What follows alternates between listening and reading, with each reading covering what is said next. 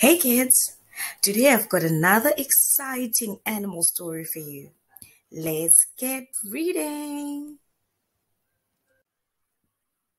So kids, our story for today is called Tsuro and Owl's Secret.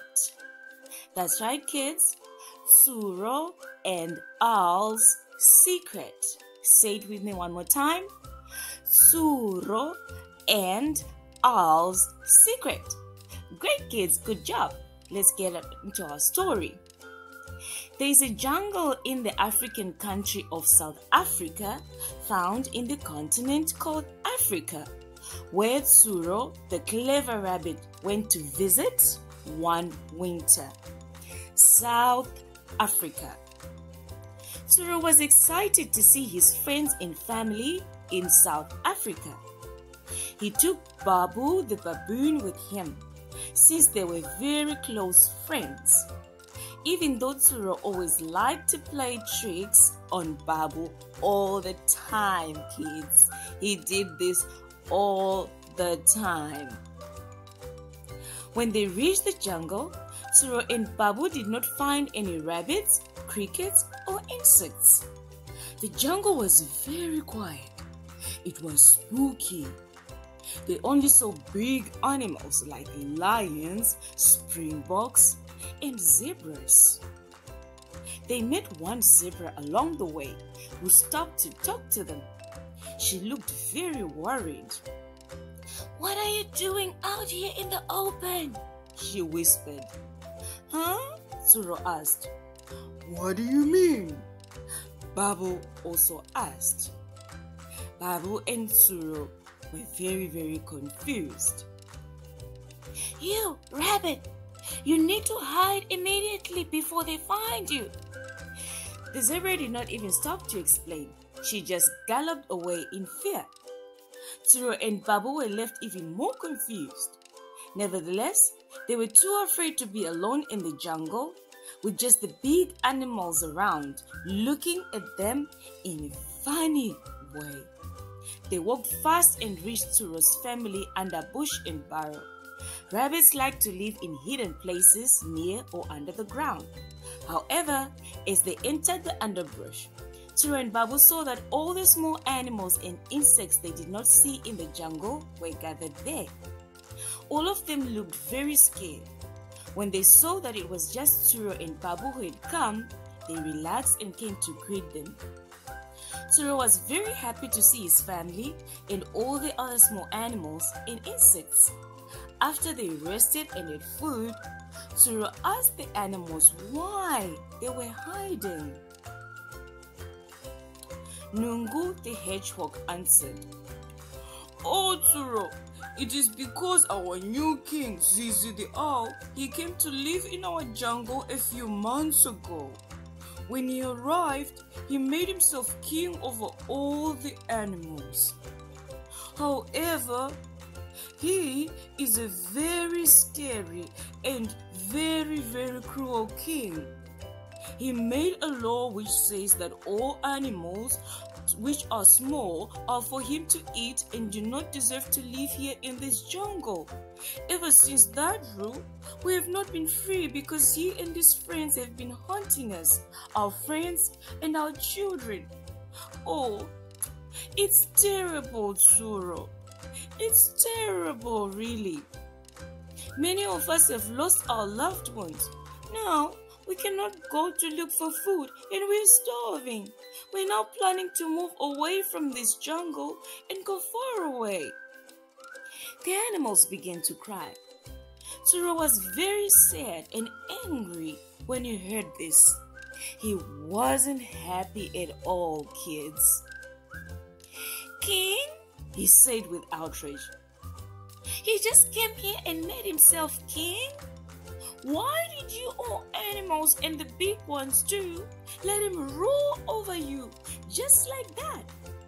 Why can't you remove him? All of you can. Why can't you remove him?" Tsuro asked. Babu nodded in agreement. Gonzo the field mouse replied, "Because he has very sharp horns. animals with horns, he can fly too. So he is the strongest and fastest of all the animals.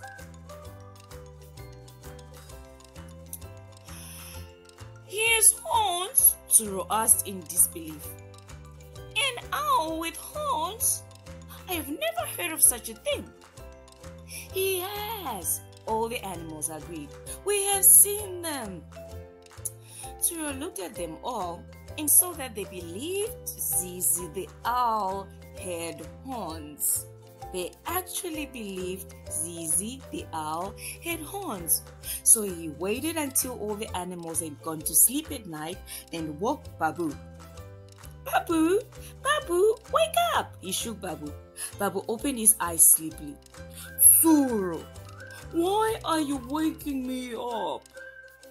I want to sleep. Why are you waking me? He complained. Because this is what is causing the animals to be afraid to chase away this Zizi, who is clearly a bully. We need to help them, Tsuro explained. Oh, Tsuro, Babu complained again. Can't we look for the horns tomorrow? No, Tsuro replied. We need to go and take time to watch Zizi closely tonight. You know that owls are nocturnal animals like some of my family across Africa. They are active in the night and sleep during the day. So we have to wait for him in the night to catch him. But Tsuro, Babu complained again. Owls fly. How will we follow him from the sky? Don't worry about that, Tsuro said confidently. Just follow me. Tsuro knew that all animals need food and they all hunted or ate different things. More importantly, he knew that all animals need water, whether during the day or night. And unlike food, water can only be found a few places in the jungle. In this particular jungle, there was just one watering hole where all animals went to drink or cool off. That was the only place where they found water. So he hid behind a bush together with Babu. The two of them patiently waited for a long time as they watched all the other nocturnal animals come to the watering hole to drink or cool off. They saw panthers, wild cats, and many insects who were still afraid of being found by Zizi and his friends. When it was close to midnight, it became very quiet at the watering hole. Babu was falling asleep. Just then, Tsuro heard a movement up in the tree close to the watering hole. He looked up and saw that Zizi had landed in the tree with a lot of other owls and other birds.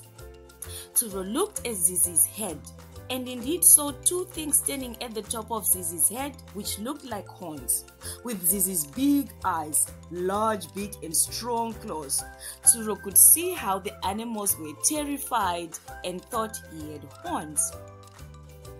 You must stand guard and make sure no one sees me at the water, Zizi ordered other birds. Remember, if they find out, we lose our power to rule and we will lose a jungle where we can hunt without anyone questioning us. He knew that there was something Zizi was hiding. He was glad he had been brave enough to come and hide to find out the truth. He woke Babu up and together they watched silently and quietly as the other birds stood guard while Zizi went down to have a drink and wash. Tsuro watched closely as Zizi started drinking water.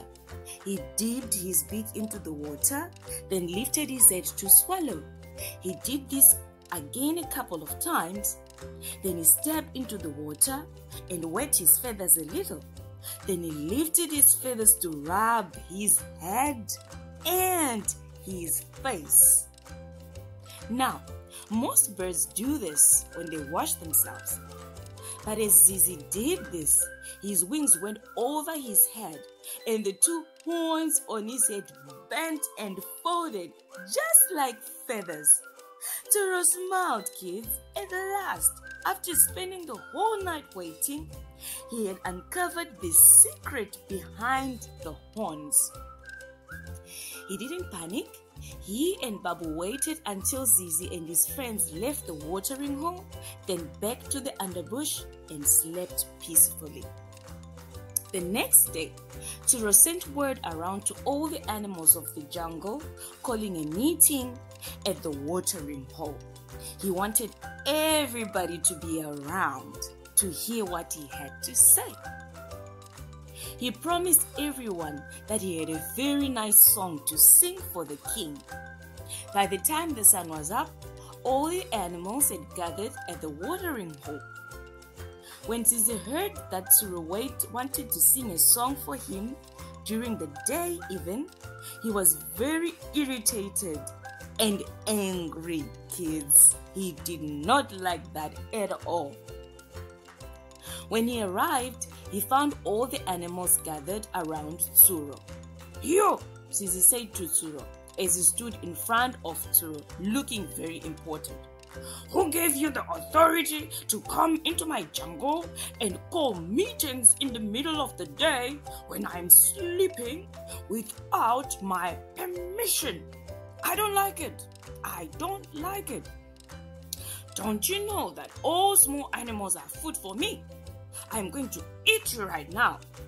The animals were afraid, but Tsuro was very calm. He was even smiling. He replied, "Zizi, oh my king, I apologize for disturbing you. My name is Tsuro. I am a humble rabbit. I travel all over Africa searching for the strongest kings in all jungles. I came here because I heard about your mighty horns.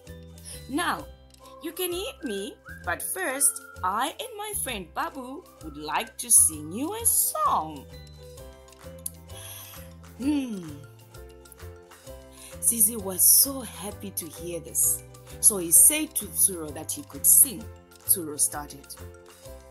"They always say the owl has horns.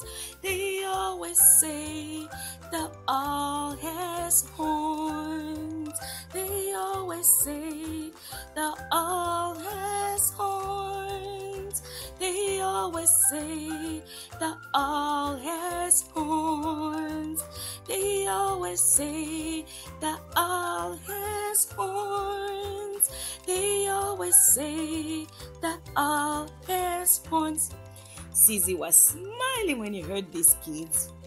He even started dancing. Can you imagine that? He was loving the song. Babu started coming to the song as well, singing, "They are not horns, they are not horns, it's just feathers. Oh, they are not horns." At first, Zizi did not realize that the lyrics of the songs had changed. The animals heard it and they stared at Zizi in disbelief and shock. Tsuro and Babu kept singing and Zizi kept dancing. The other animals started coming in close to Zizi to see his horns. Zizi was having so much fun that he did not see Lundi the lion come close to him. Lundi grabbed one of Zizi's wings, and that is when Zizi yelled, "Ah!" He now saw that all the animals were looking at him. "What is this?" he screamed. "Stop this nonsense! I'm your king!" But no one listened to him. Tsuro walked over and touched Zizi's horns, and they bent, kids, just like feathers do. Everyone was shocked. They could not believe that Zizi's horns were actually not horns. They were feathers. "You lied to us," the animals screamed at Zizi. They were very angry. "You abused us and you were treating us bad. Get out of our forest. Get out of our jungle." Zizi was so afraid and started crying. He had never imagined that the animals would come together to fight him off like that. Lundi the lion tossed Zizi so far away, and his friends followed him, running away screaming. There was a huge cheer as the bad birds left. "Yay!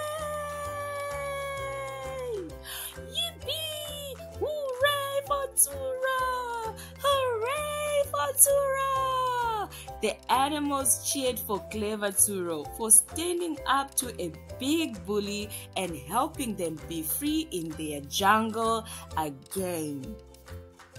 The end. Well, kids, this is the end of our story. Be sure to catch another exciting animal tale from Jungle Tales. And remember Tsuro's song. They always say the owl has horns. They always say the owl has horns. And remember Babu's song. They are not horns. They are not horns. It's just feathers. Oh, oh, they are not horns.